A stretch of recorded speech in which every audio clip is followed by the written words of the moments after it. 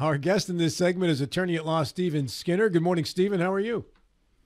Good morning. Glad to be here. How are you all? Excellent, thank you. Have you ever been asked if you play in the NBA? I have never, and I think the tallest person I ever played against was probably 5'2", since I stopped. since I stopped playing relatively early, at least competitively. That's a great line. Yeah, but that was a big 5'2" for third grade. You know? That kid had the lane. You know, I have sort of come full circle to embrace basketball later in life, and I really enjoy watching it now. Mm-hmm. Yesterday, I was driving through Martinsburg, and I saw a truck coming at me with flags waving behind, and I thought, oh, it's somebody with a grievance with their flags. And I was surprised to see that they were LA Lakers flags, which was something new and different on the typical flags we see flying behind trucks. So I'm watching the Lakers Nuggets games right now, and I'm a Nuggets fan. I am cheering for the Nuggets like crazy too. There's nothing more joyous than staying up late and watching LeBron lose and watching his face at the end. Yeah. I didn't make it all the way last night, though. In the 80s, I was a huge Lakers fan. Mm-hmm. That team was just fun to watch with Magic Johnson, James Worthy. Oh, yeah, Michael Byron Cooper. Scott, Coop. Yeah. Oh, yeah. They were so much fun to watch. Showtime. And then I watched that Showtime series when it was on, oddly enough, HBO. That was actually pretty good. I was kind of bummed that they stopped that. I was a Celtic fan in the 80s. Very disappointed they stopped that. Yeah, that was good stuff. Yeah. Stephen, let's talk about some of the work that you've done in the last couple of years regarding PFAS chemicals and how we now seem to have some new regulations regarding these forever chemicals. Can you tell us the latest on this development?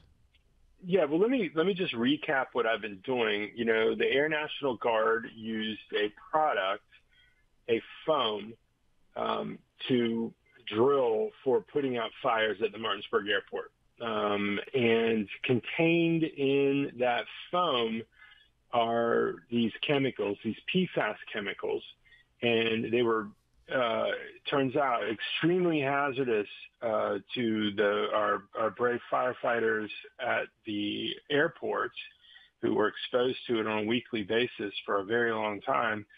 And the pollution, the leftover foam, was then generally disposed of by allowing it to go into the ground and therefore into the groundwater, which is very near one of the wells that is the intake for the municipal water system for Martinsburg. And so it was a delivery system for the people drinking Martinsburg city water to get the different PFAS chemicals.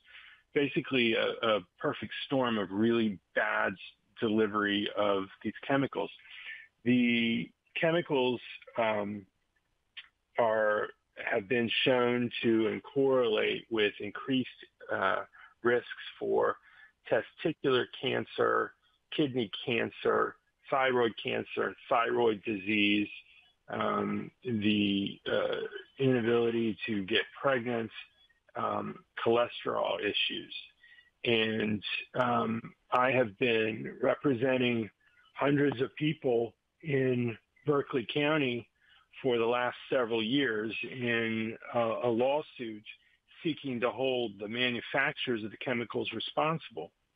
And the reason why we're doing that is because they knew all this time about the studies that linked these chemicals to the human health harms.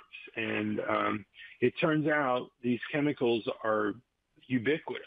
They are everywhere, including in food containers. And all of us have developed in our lifetimes some PFAS in our bodies. It bioaccumulates, meaning it stays in your body, and it takes a very, very long time to break down.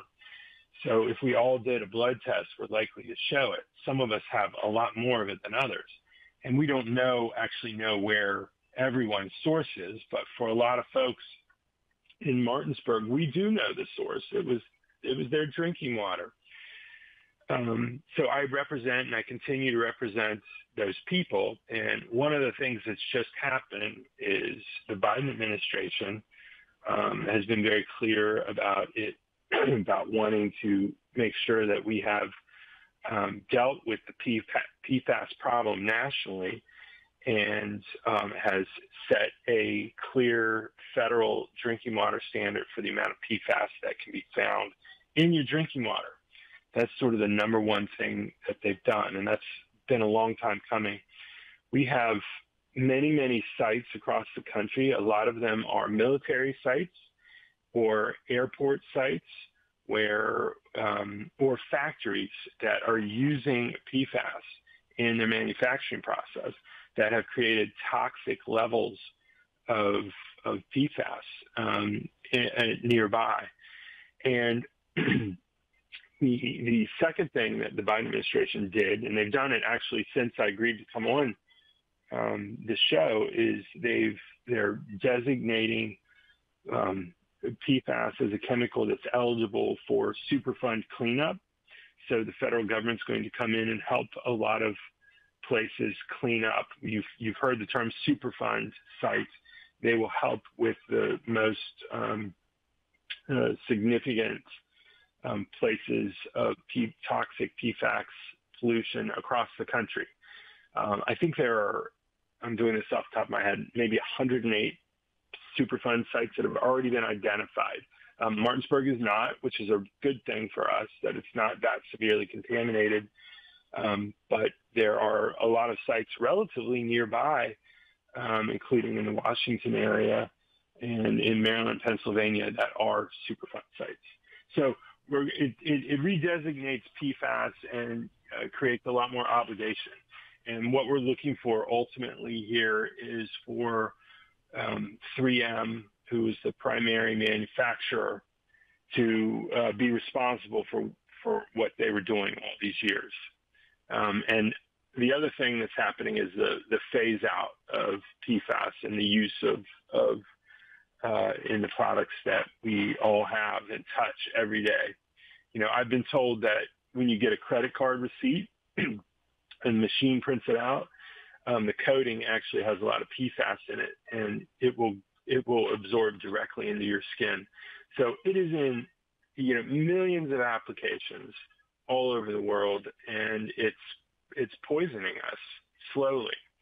So pretty serious thing, and I'm glad to see that we're taking a look at it, and that it's going to be regulated properly. Stephen, is PFAS effectively going to be the equivalent of what we learned about asbestos and then the ill effects and lawsuits that followed once we really learned about the effects of asbestos? Is it on that level?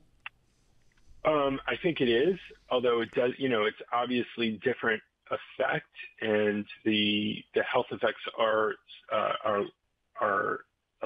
different in that they're not apparent immediately. And I want to tell firefighters that they should make sure that they get tested for their PFAS levels. Even 2 years ago, you really couldn't get a PFAS test, and now you can get them almost anywhere.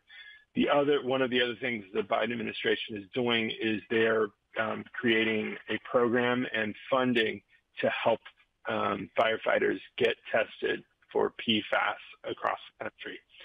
I think, is it asbestos too? I don't know. And because we all have it, it's a thorny problem.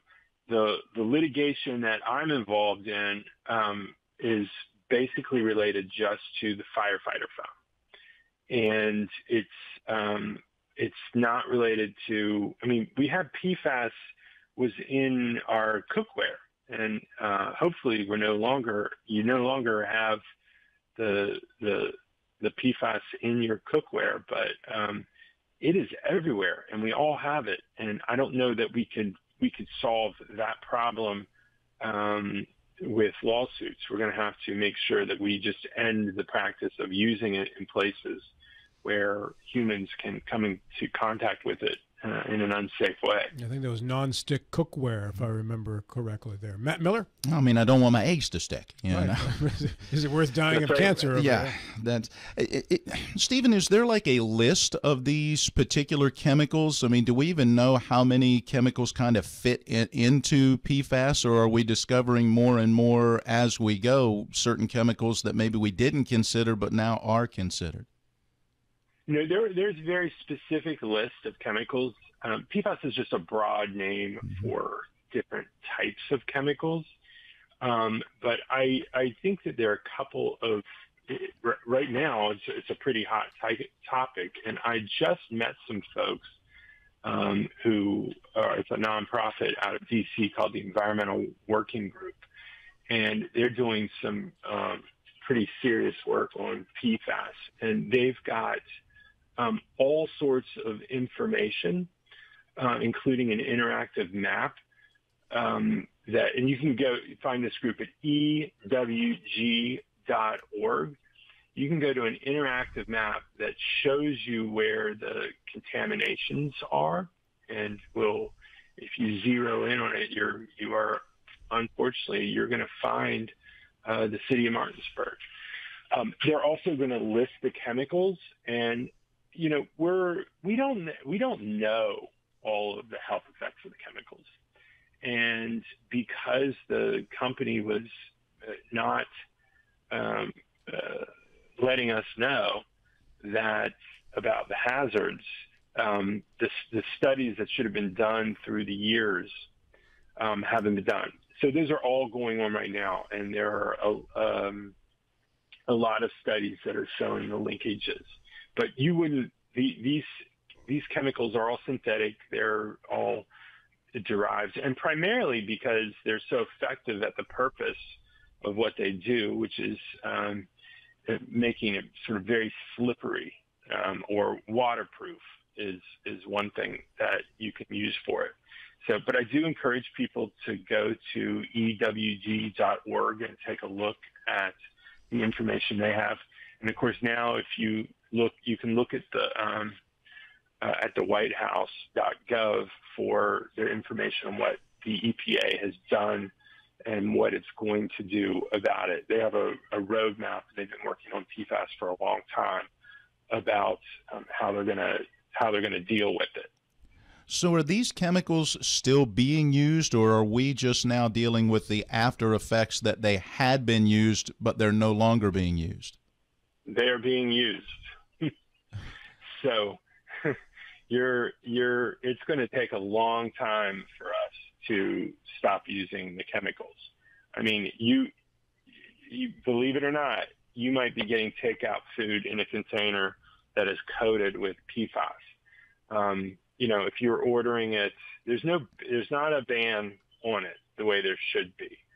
And it's used in so many different things. It's almost hard to describe the breadth of their uses. Are these mainly associated with plastics, Stephen? I can't answer that question. I think it's far more than that. So to go back to the food container, you might have a paper food container that has a coating on it, and the coating makes it slippery, and that coating might have the PFAS in it. So it's not just plastic. Or the cookware, your Teflon type cookware is manufactured with it to make it slippery. So it's far more than plastic. So they used to talk about how bad styrofoam was for us, and they built a worse mousetrap, it seems like. Hey. Well, the other thing, your clothing may have, if you have any waterproof clothing or something to spray for your shoes that make them waterproof, that all has PFAS in them. So we have to work on the big problem. So right? we just now, need to. I'm working on a small, tiny piece of the problem with people we know who received huge quantities of the chemical. So we're during our lifetimes and our grandchildren's lifetimes, we're going to be figuring out how to keep this out of our bodies. So, with them knowing about this, is there any chance that this could rise to some sort of criminal liability for a company like 3M? Well, let me answer that in a way that takes us back. How many people, how many executives from opioid companies and the distributors have gone to jail as a result of the opioid crisis and what happened over the last, 30 years? I'm going with none. 0. I think you could go with none, but it's actually, I think, 2. And those guys were involved in some other shady things. So darn close to none. Hey, how many people have died from opioids? I mean, and continue. We've got it, ravaging around us all the time. And the people who started this last crisis at Purdue Pharma, that family, they're billionaires. Of course they are. So I don't know. I can't say that, but I certainly hope that a U.S. attorney somewhere decides to look into this. So you are working on the problem with firefighters and stuff. Have they started using different chemicals or a different way of making the foam for firefighters, or are they still using the PFAS foam? So I can't answer that question because there are stockpiled quantities of the PFAS. And if I can talk about the Martinsburg problem specifically, the PFAS that goes into the ground and therefore into the water and into Martinsburg, that was detected, and the federal government funded an upgrade for the Martinsburg city water systems so that the PFAS is filtered out. So I'm not going to tell you any water is safe to drink in this country, but the level of PFAS in Martinsburg water is very low. Now, I have not matched up the new drinking water standard to what Martinsburg has, but I will tell you that Martinsburg received millions of dollars the water company received millions of dollars to fix the filtration system. That's just a part of an answer. Isn't it true that they really have no idea how many particles per million of PFAS are dangerous? I mean, that it's all sort of a guess. I think that's a statement that's true. I'm not sure whether we should have any PFAS in our system. And I'm almost, I had in the early 2000s, I personally had my mercury tested, and I had extremely high levels of mercury. And it turns out I had been eating too much fish, and there can be a lot of mercury in certain kinds of fish because, like the PFAS, it bioaccumulates, and then in the smaller fish, and then the bigger fish may eat them, and cannibalism. So I don't think that we should probably have lead or mercury in our bodies. Our bodies are pretty amazing and can deal with a lot of it. Turns out that PFAS is one of these things that our bodies don't do a really great job of dealing with. And for some people, it's leading to pretty serious health concerns. Stephen, Delegate Espinosa on our Facebook comment section mentioned his sponsorship and work on House Bill 2722 that limits the use of PFAS firefighting foam. Are you familiar with that legislation? Yeah, and I'd certainly thank him, and I thank Senator Rucker for their work on trying to limit PFAS in West Virginia. We need this kind of state level awareness of it in order to combat the problem here. Does that legislation go far enough to protect firefighters? Did it bite off a big enough chunk? Well, I don't know the answer to that. and I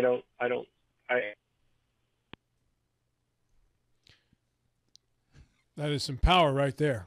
Just cut that line off. I'm not sure who didn't like that question. Cut that call off right there in its tracks there at 8:29. And maybe we can reestablish that connection with Stephen. I'm not sure if there's not a whole lot of time left in this segment or not. But when you do segments like that, it always makes you sit back and go, yeah, I don't want to drink any more water. I don't want any more fish. I don't want to wear any more clothes. I had takeout.